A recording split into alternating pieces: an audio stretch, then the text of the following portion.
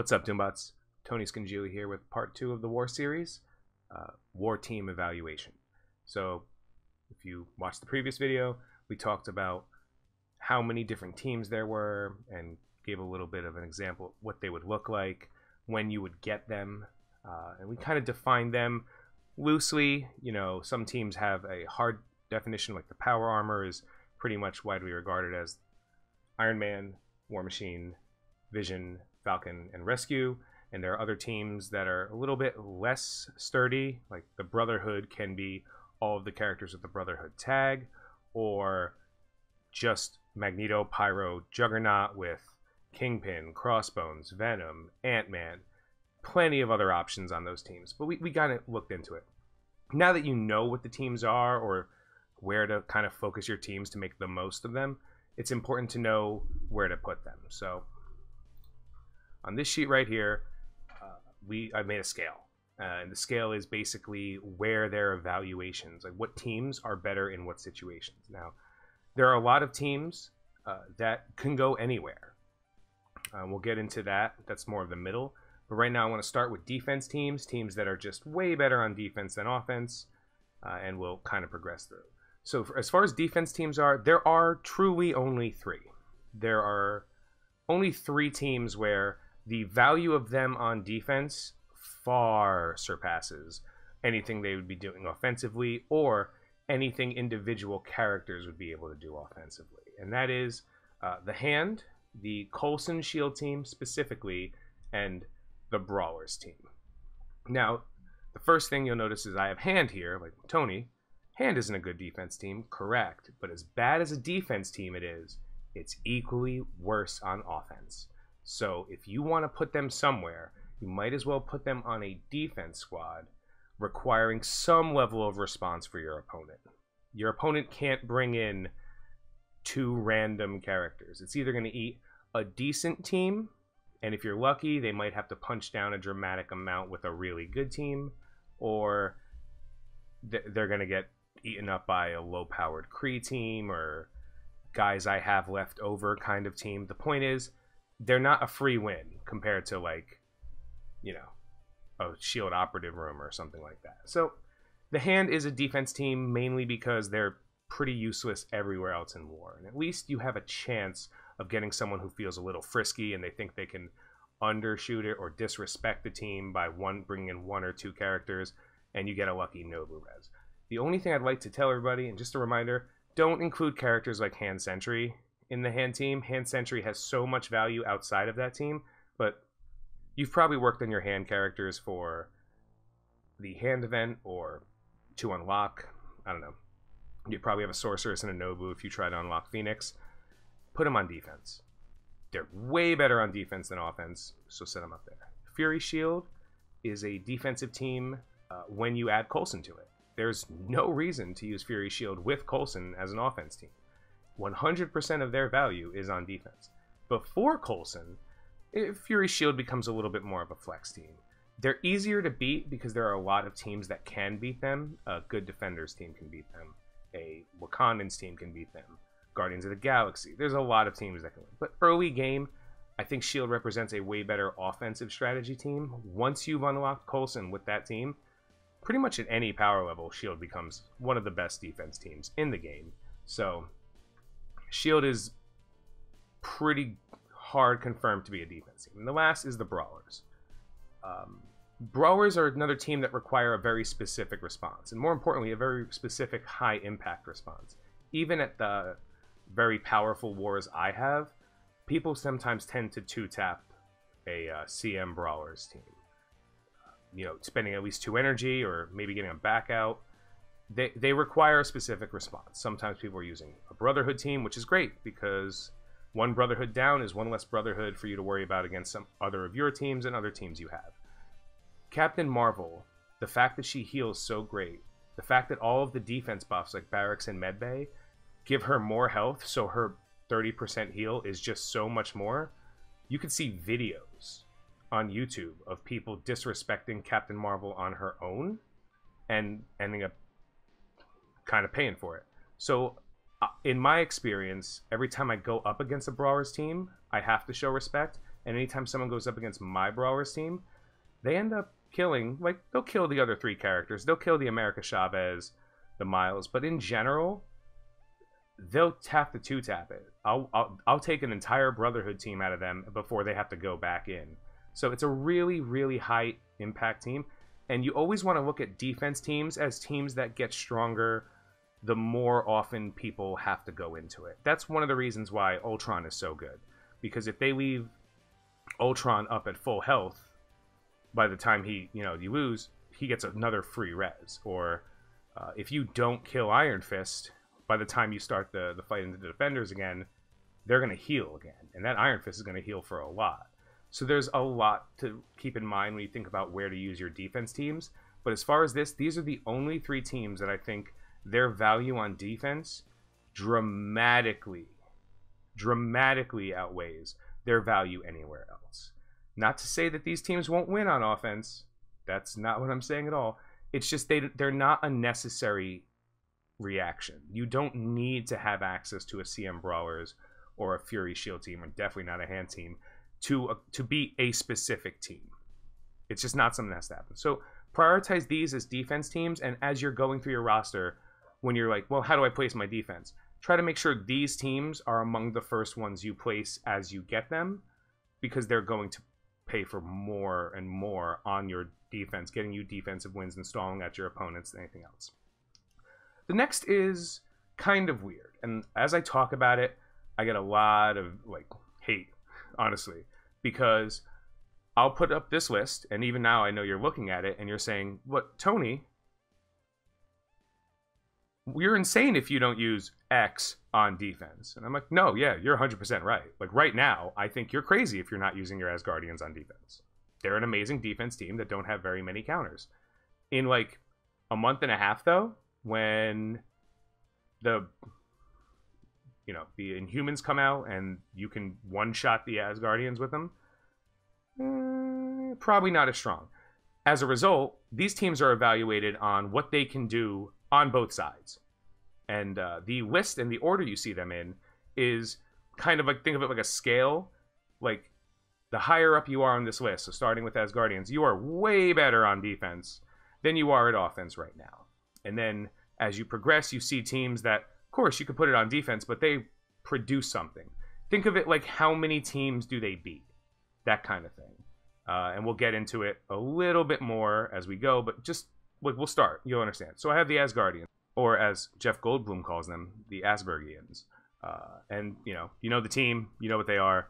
They are probably right now causing a lot of people stress when you fight them on defense, but they're a great team, and they will beat a lot of other teams. They'll beat an Ultron team on offense. They'll beat pretty much any stock of these teams. I think the Asgardian teams can beat pretty much all of these teams without worrying about it. And, of course, some of the ones up top. So, when you're looking to place teams, you could think, well, I want to place a certain number of defense teams. Or I want to I'm going heavy defense. I'd like you to look at this list and get an idea that these teams are better on defense than on offense. So, starting from here and working your way across, as you're placing defenses, you'll know it's better to keep some of these teams on defense than on offense. Asgard, way better on defense right now than they are on offense, because they're not necessary to beat something. They're not the only answer to something, like Brotherhood or X-Men, where they definitively counter certain things. But if you don't have many teams, if you somehow have Asgard before you have Supernatural or Sinister Six or AIM, you don't have to put them on defense and be like, look at us, we're getting defensive wins. Like, wars are won by winning fights, not by holding off fights, unless you're lucky. Same thing with Ultron and Guardians. And the BKT. I can actually kind of combine these two teams, because for the most part, most people for a really long time were like, you have your BKT on defense, you have your Ultron team on defense, and that's it. And that's because they both require a very specific response. Ultron requires at least a power armor team, and sometimes a double tap. Sometimes you have to use another high impact team to beat them, or something like that. So Ultron is paying way more dividends on defense. That said, you ever used Ultron on offense, he can single-handedly counter all of these teams, including other Ultron teams, because your Ultron is smarter than theirs. You can choose targets. They can't. So another example of a team where, like, no, yeah, like, they're a defense team right up until you don't need to use them on defense anymore for one reason or another. For example, you get moved into a room or your alliance shifts and you're like, hey, we're going to go super hard war strategy, you know, take off the Ultron and try something else. War is not a race, just like anything else, because in the early stages of war, there are benefits to taking war. You know, you take out the barracks or the armory, you're doing very well. You're pushing an advantage that you have. But if all of your effort at the beginning of a war takes armory or barracks, and then you're kind of out of gas, your opponents were probably keeping pace with you, and then they're also, you know, you're not pushing your advantage. You're not pushing the fact that you took barracks while your armory is up for very long. So it really depends on how competitive your war bracket is. I'm not going to speculate to tell you which is right or wrong. But if you are going to be more aggressive than defensive, if you are playing in an alliance where they're like, we're buying attacks, we're going in strong, we have alarms set for the energy kind of thing, you're probably going to want to have more of these teams on offense than the 8 or 9 minimum teams you would need. Because if you do the math, if you go 8 for 8, you've technically done your job in an alliance war. Sometimes you just need a little bit more power to push through. Sometimes you know you're going to have to double tap, or you're fighting at very competitive levels. So it's better to have a little bit more value on offense. And Ultron and the Guardians, there is a point in time when Ultron and the Guardians stop mattering in war. For example, I've taken Ultron off my defense because my Ultron team has been very, very good at taking out one power armor team. And I can get clever and I could try to build like teams that specifically counter power armor, and then it'll take out one power armor team and another cleanup team. And that's good enough. But every time I put Ultron on a war fight, on a team that isn't great, I get a win. So for every fight where Ultron would have gotten me a defensive win and taken 1 extra energy, I've used 1 energy to defeat somebody. And technically it evens out. It's not an individual effort, it's a team effort, but I don't have Ultron on defense anymore. My other teams are still getting the standard defense wins, but honestly, Power Armor is not a phenomenal team across the board. So icing a team's Power Armor team is nowhere near as high impact as icing, say, Brotherhood. Same thing with the BKT. Dude, there's like 5 teams that beat the BKT right now. Wakandans can beat the BKT. I'm not even exaggerating. Like, my Wakandans punch up like 100k into the BKT. I'll kill Rocket twice just because I can, and they have no chance of beating me. AIM can beat the BKT. Obviously, Brotherhood can beat the BKT.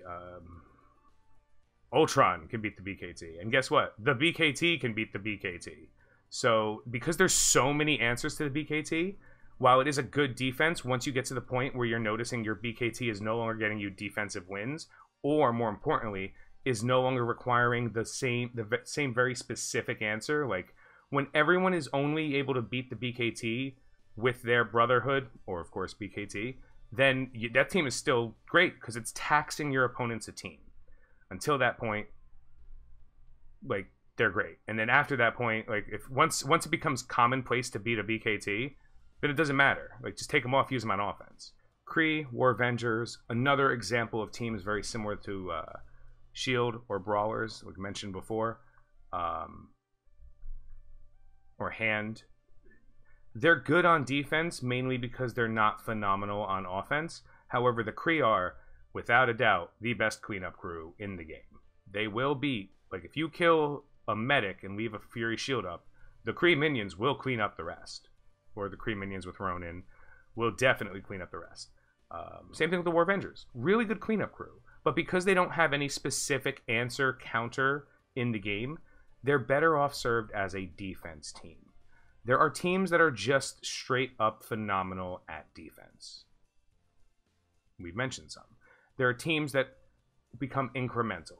Kree and the War Avengers, or any version of the War Avengers that you want to put together, they're just a team that people can't just put in you know, 1 or 2 characters and be like, congratulations, I've won. And in the early stages of war, that's a big deal. I remember even when war came out in the alliance I was in, people would put defenses that were like 1 Wolverine on defense, and you could sometimes that was a good enough fight.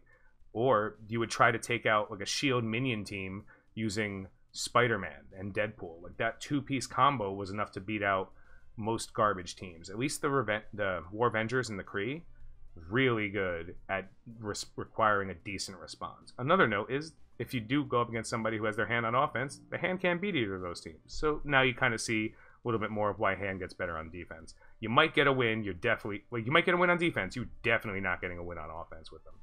Korean War Avengers, better on defense because there's not really a point where you have to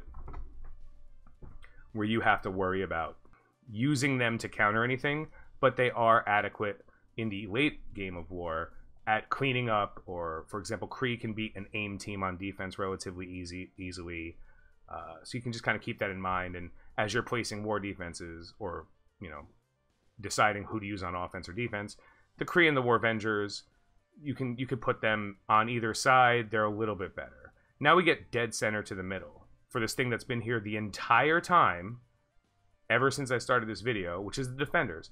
The defenders are like womp, dead in the middle, because the defenders are an absolutely terrible defense team.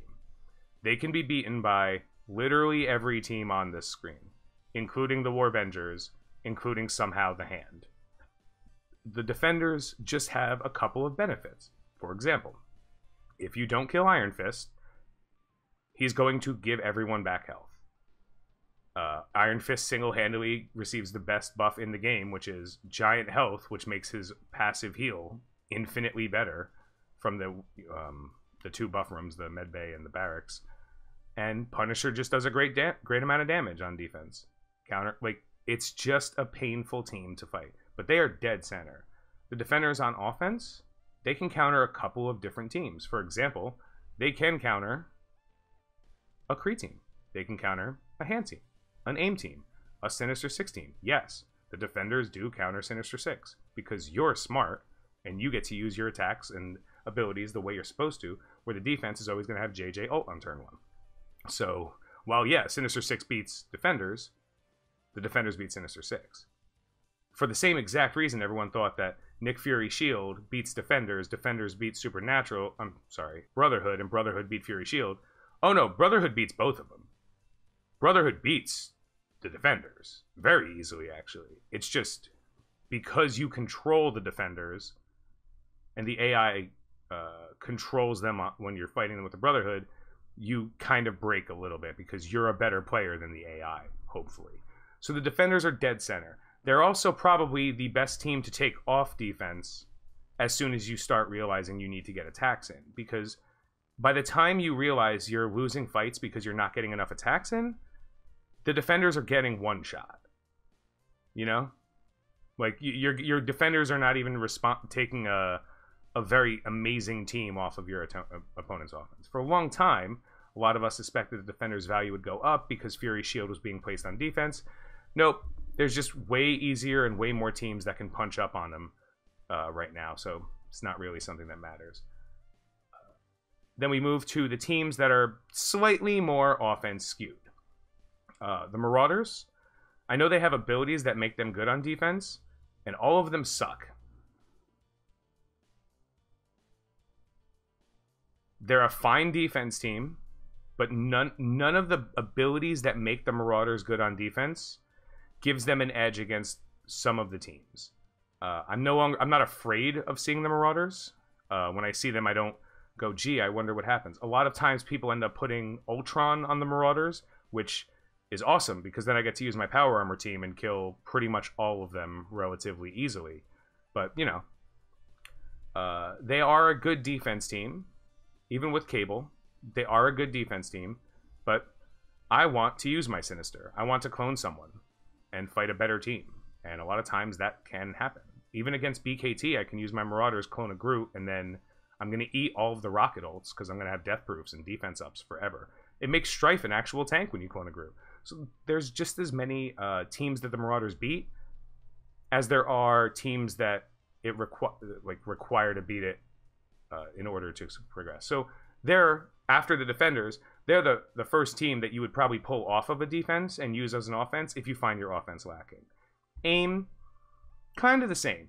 Good on defense, hard counters to certain teams on offense. Aim can beat a lot based on your investment. Aim doesn't need much to be able to beat supernatural teams or guardians teams, certain kinds of weird comps that come up. I don't know about Asgard. I've heard people say that. My aim's not that strong. It's like 160, 170k with buffs. So when I see an Asgardian team, I'm always like, I'm not sure. But some people say that aim beats the Asgardians. Maybe. I don't know. But they are a very good offense team and defense team.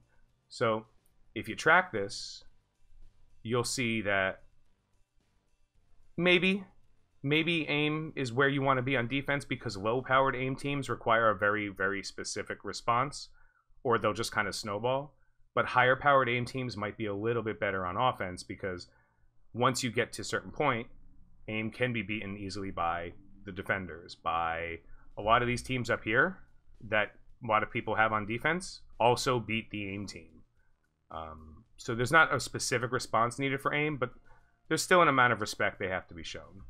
Sinister Six kind of relegates itself to a defense position, but they are a very good team. They're great at cleaning up random teams. They're great at cleaning up fights that have like 4 people left because they're a 2-turn combo team. They're like the power armor, just less damage and more vulnerable.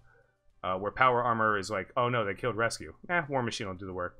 This team, like, everyone has 4 hit points except Rhino. So it's very more likely that someone just accidentally kills your Vulture or Shocker and then all of your combos gone. But they are still a 2-turn combo team. They have a lot of speed manipulation in the early game, and that could set up for a better setup. So they're good on defense if you're just like, I don't want to use them. But if you're really using the team, or if you've invested in them, they're like reasonably so. And keep in mind, all of these teams are evaluated at 150k from the previous video. So like clearly, if they're like 300k, you may find a better use for them. But as far as like on the list goes, they're a little bit better on offense than defense, but finding the fights where they're great, Supernatural. Supernatural is a great defense team for like a week. A lot of people were like, Supernatural, great defense, put them on. And then people were using aim to beat them. Like, all right, never mind. Like, aim could punch up 200k on Supernatural. How'd that happen? I mean, that's an exaggeration, but it was like ridiculous how early game people were like, oh, just aim beats him. Guess what? Sinister Six also beats Supernatural. Crazy, right? However, Supernatural can beat Coulson. And Coulson is like a must-beat defense team.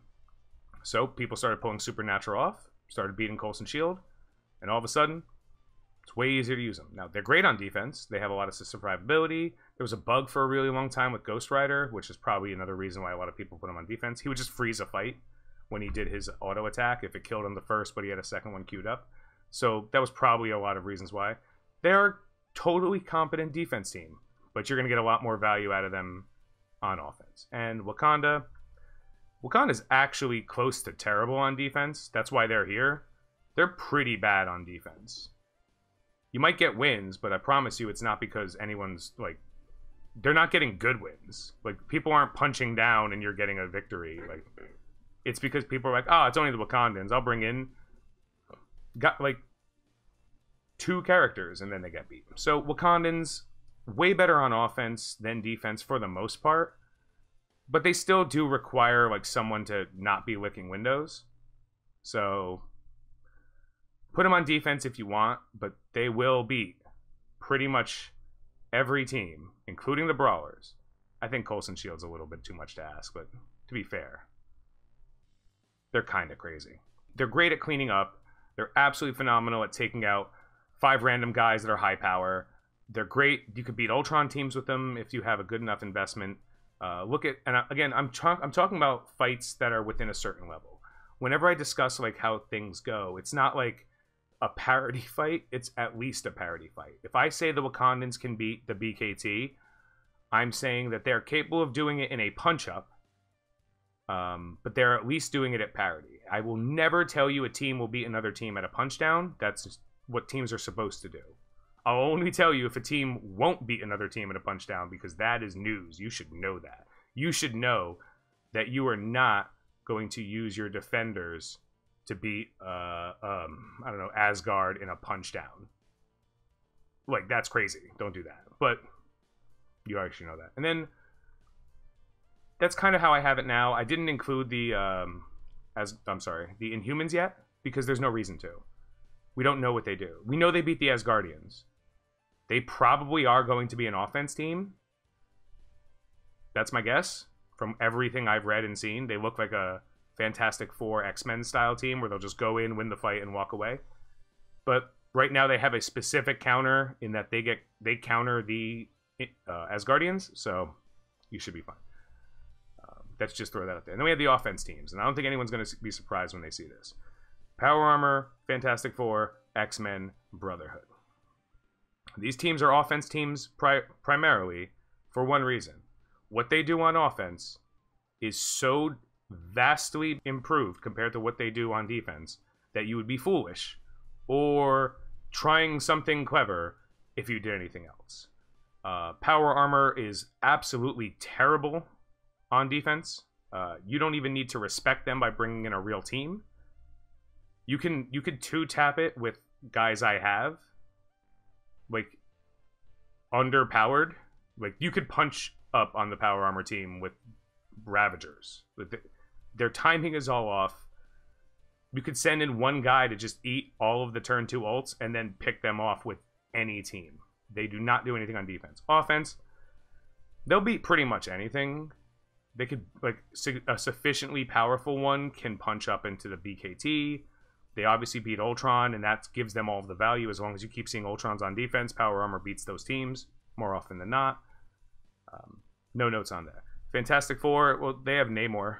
So, like, you could probably replace Namor with, like, Thanos and make that a defense team, but why? They work really well with Namor. Namor does great things in war. Team is great on war offense. Don't even think about putting him on defense. X-Men, they win. Your X-Men will beat every team. There's not a single team in this game that the X-Men might not beat a stronger X-Men team. That's it. So if you're looking to be clever and you know everyone's like, how am I going to beat this X-Men team? Put your X-Men on defense. If you're trying to win wars and do well, that's it. Just, like, use your X-Men. They are one of the only teams in the game that you're like, doesn't matter who they are or how strong they are, I'll use my X-Men, I'll probably win. They're also, like, the easiest counter to Coulson. So, and then Brotherhood, I think Brotherhood ekes out X-Men. These are not really in any order, but because it's all offense, so who cares? Brotherhood, just so good. And you'll notice this is the version of the team here. It's crazy. It's the one I use. Magneto, Pyro, Juggernaut, Venom, and Kingpin. I use this exact team. This exact team has been beating the piss out of BKT teams, Ultron teams. Like, doesn't matter. The only team I can't beat with this is Coulson because I've never tried it because I've always found a different team to beat before I've used my X-Men. But these, I think, are widely regarded as, like, these teams are offense, don't put them on defense. The only time you want to put these teams on defense is, 1, you don't care about war. 2, you're going on vacation, so you're not going to be able to care about war. Or 3, you think you're being clever because you're trying to edge out a slight advantage in a super competitive war because you're a whale, and that's what whales do. I don't know. I can't help you. Again, the sheet has been updated to have this now, so if you guys got the sheet from the last video, description will be in the this one. So this will be here, and the entire point of all of this was going into the next part, which we talked about a little bit, the rankings, the Sweet 16. Again, next video. We're not worried about that right now. As a player, you're going to unlock more teams as you play. What I want you to do when you see this is I want you to go, what should I do with this team now? Knowing that full well that these are the full list of teams, right? These are the teams we talked about before. Early game, mid game, late game. So, for example, you'll see Defenders, Guardians, Hand, Kree, and War Avengers. Say these are the first 5 teams you get, right? And because of the reason, these are the first 5 teams you get to 150k power, give or take. Are you going to put them all on defense and then have no attacks? No, of course not, right? What are you going to do? The next video is going to go into real detail about what to do with how many teams you have, like where to place them and in what order.